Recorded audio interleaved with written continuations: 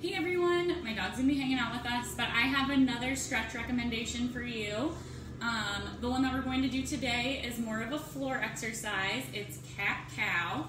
So we're gonna go ahead and get started. When you get started, you're going to be on all fours. So knees under your hips here. Your arms shouldn't be locked out. That puts a lot of stress on your elbows. They should be slightly bent here.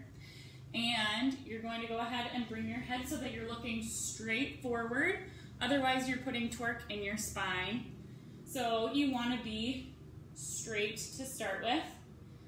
When you start, you're going to be doing cat. So you're going to bring your toes down and arch your back up like this.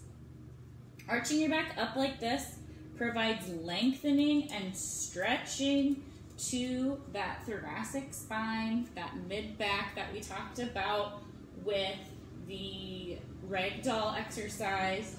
And then when you come back through, you're going to be doing cow. Cow provides extra stretch to that low back, lumbar spine. It increases that curve. It helps your body to bear its weight most efficiently and really stretches out each of the vertebrae there.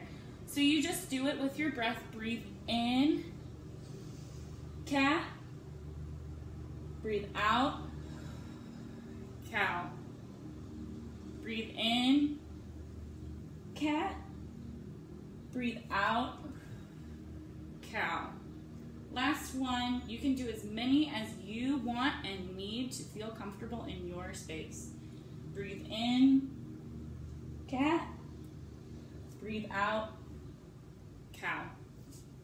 Now, again, the reason why we do that is to loosen up the spine. It really affects and helps those natural curves that we have, and it allows for better motion throughout the entirety of the spine.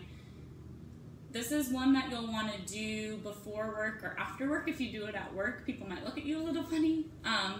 But it is a great exercise for people who develop low and mid-back pain and discomfort.